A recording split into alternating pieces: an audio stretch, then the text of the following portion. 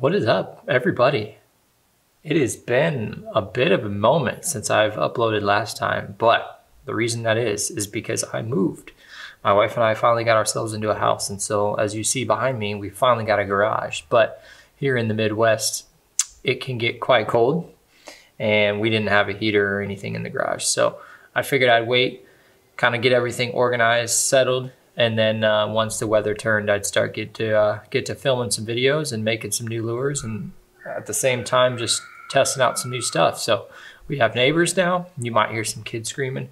You might hear some basketballs bouncing. I don't know, but we're gonna get to it.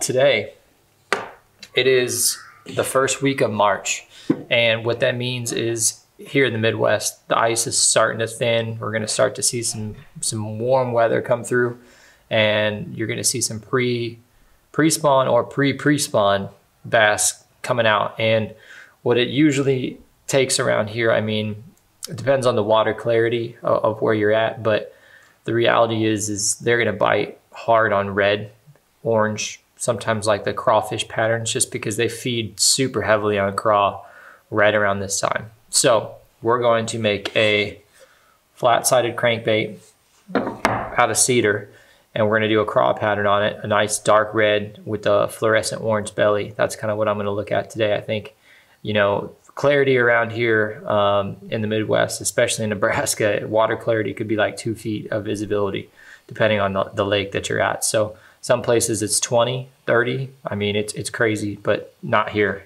We have a lot of mud water, a lot of water coming through the Missouri and the Platte that help feed our systems. So our lakes aren't super clear, but when they are, you know, you'll have 4 feet maximum, maybe 5 feet visibility. But so we're gonna make that fluorescent orange at the bottom just be that flare for this. But we're gonna get to it. Stay tuned. This will be the first time I made a lure for the video and the viewers in the new shop. So here we go.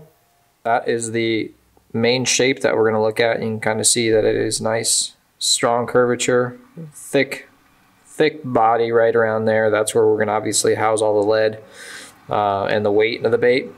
And but this thing's gonna be pretty strong. I'm really excited about these particular baits this time of year. It's a great time to catch a really big bass. So, well, next thing I'm gonna want to try to kind of close down these edges. I like to round them off, so you can either carve them or use the belt sander. This particular one, I'm just gonna carve a little bit and use the belt sander to finish it off, and then hand sand, which I'll show you here shortly. Got the edges pretty much curved off to where I want to start. If you are a bait maker and have a metal vise, I've seen a lot of people take duct tape to their vise or whatever, just so you don't mar up your baits when you're doing any sanding, or especially hand sanding. These things are sweet. I think I got these on Amazon for like 10 bucks. They're magnetic. These are rubber. This particular area really protects that particular spot. And you may notice a couple marks here and there, but you can sand those off real quickly and really easily. But pop them in the vise, they magnetize themselves to the vise, and then you are able to clamp it down nice and solid. So when you get your pieces of sandpaper out and start going to town, you can really make sure that it doesn't mess up too much. So let's get to sanding.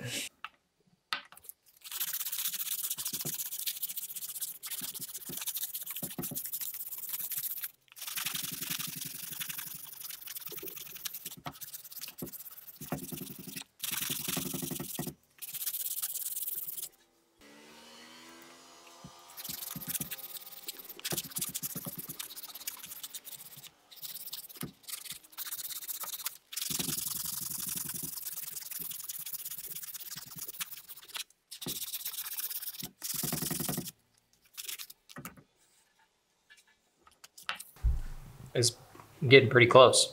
So I need to start to drill some holes for the line tie and hook hangers, and then we're going to drill probably a 3/8 inch hole that's going to be about maybe a 1/2 inch deep. I like to put a decent amount of lead in these. This is cedar, obviously. It's a buoyant wood. It's going to float pretty high in that water column. I think most of the lakes that I'll fish this at will be 3 to 8 feet deep where I'll be fishing it. So if I can get it to dive anywhere around there, then we're gonna be fine. So 3/8 inch hole, about a 1/2 inch deep right here. And then I will drill line ties and hook hangers, and we're gonna seal this wood after I do those two things, as well as drill small little holes for the eye sockets. So that's next.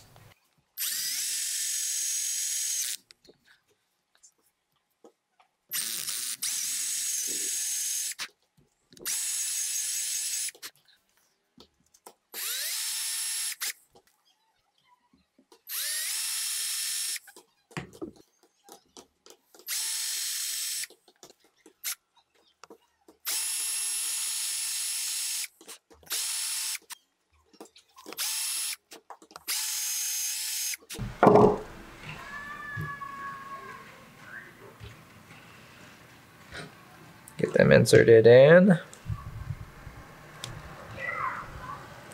Just make sure they fit and they line up.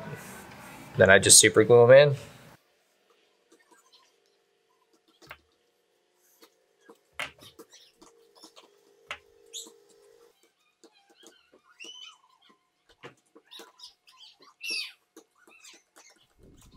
You're not going to be able to see this necessarily, but right now I zeroed my little handy dandy measurement tool for weight, and it is sitting at 10 grams right now.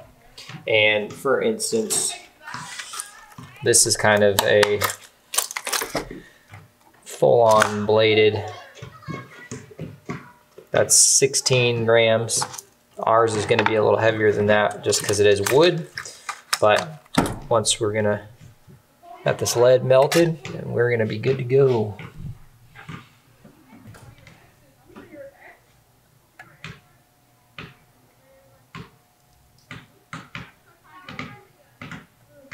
With the lead added, now we're close, hitting to 24 grams without the super glue and baking soda, without the hooks, without the lips, without everything. So pretty good. We should be able to get this thing down to about 7 to 8 feet.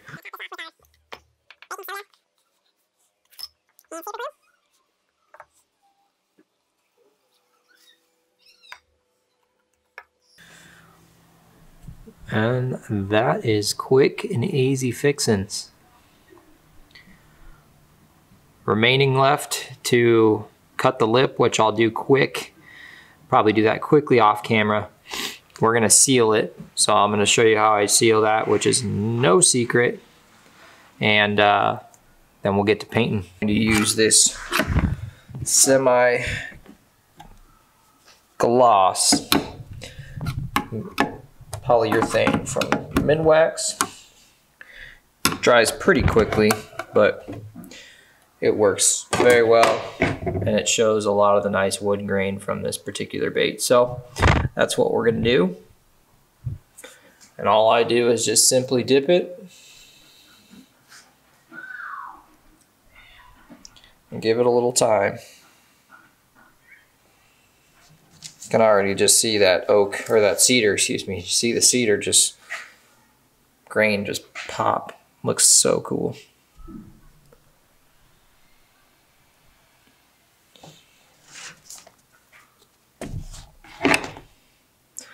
Get it a little closer.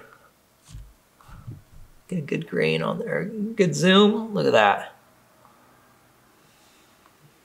Pretty sharp. We are here to paint session now. First thing I want to do is literally just go through, and I'm going to give this a base coat of white. This pretty wood, unfortunately, we're going to cover it all up.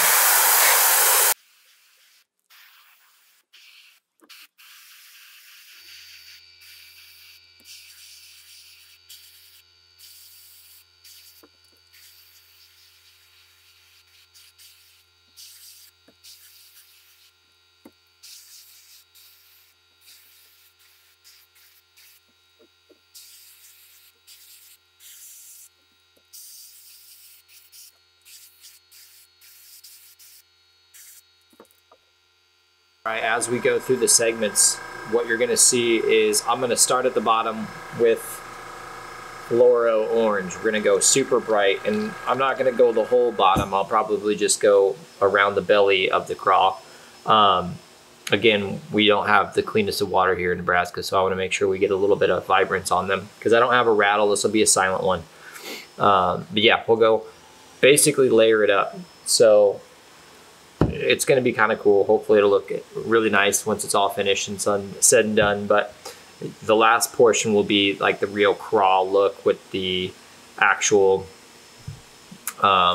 shell pattern.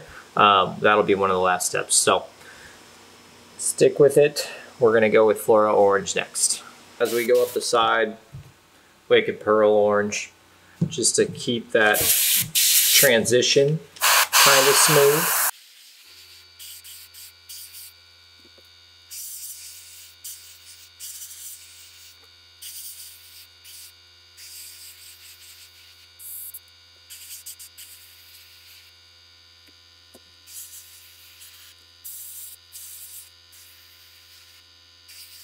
There's one crucial trick I can tell you from a painting experience, is the blending of all your colors. You know, to make things look super smooth, don't just clear out your gun every time.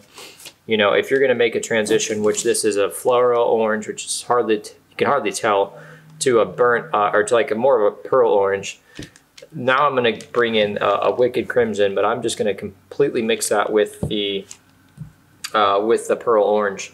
That way, when you see that transition, it's going to look a lot smoother than it would if it was just the crimson. So that's the next step.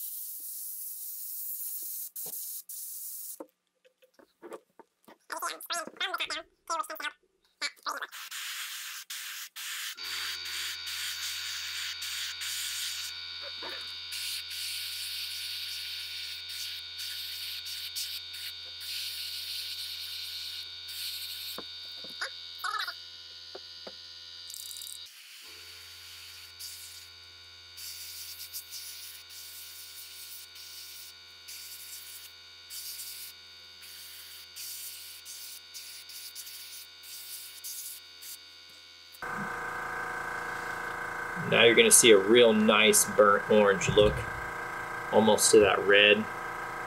We still have one more top layer with the red. We're going to add detail sepia, and that basically blacks it out as close as it'll be, and we'll be able to really highlight that top portion before we get into the shell.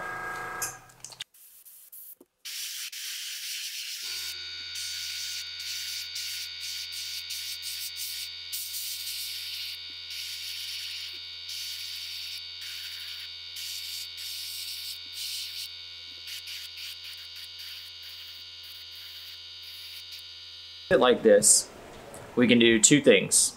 So you can either clear coat it now, and what that does is it basically prevents any errors from down the road when you start to work with the shell and any additional stuff. So that's what I'm going to do. So I'm going to put a clear coat on this. I have KBS, so I'm just going to dip it. It's going to take probably a couple, maybe 24 hours to 48 hours before it's going to be ready to go. But that's going to help. So if you make any errors, painting errors on the next portion, which is a lot more detailed, you can just wipe them off with a little bit of water. So, or you could paint it straight up. I've done that before multiple times, but it's a lot more hectic. If you put an error on that, it's there forever, which, you know, fish aren't going to care. But people who look at these things, they can tell right off the bat. So we're going to clear coat it, and then we're going to catch you back, and then we're going to finish up all the details on that. Digress what I just said, I'm just going to paint it. So I'm going to go Play-Doh to help me create the stencil pattern.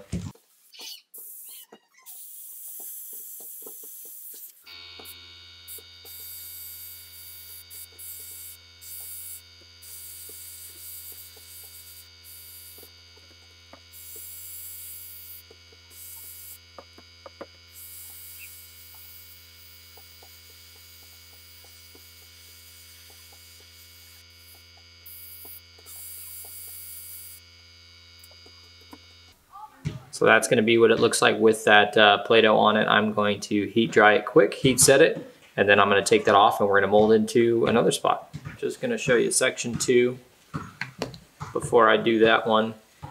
Again, if I can keep this straight, that's what it'll look like right there.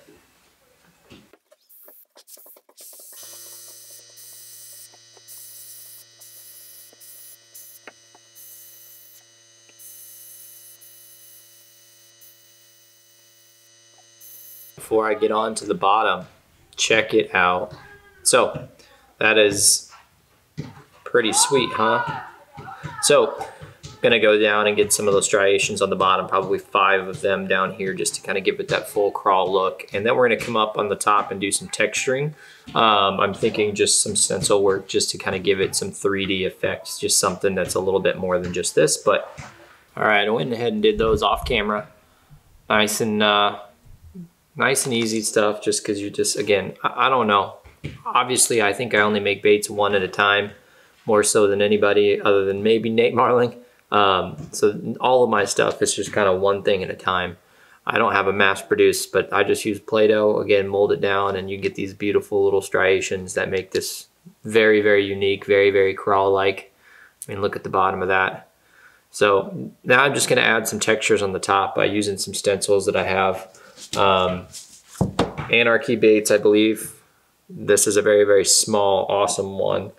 And then I got this one here, which is a little larger, I believe, from Whitmore Farms. So check those people out. I'll put their links in the description below.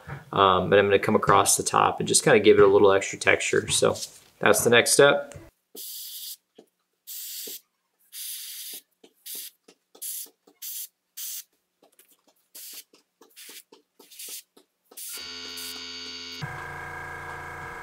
All right, I'll show you quick.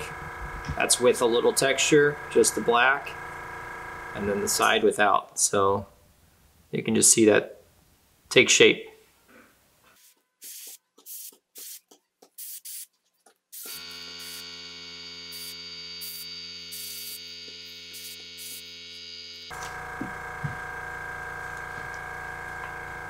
All right, and I think the last piece that I'm gonna do just for fun, I'm gonna put some gold, very, very fine gold on the top just to give it a little shimmy, an additional flare. To pull it all together, we're going to go with some black eyes right here.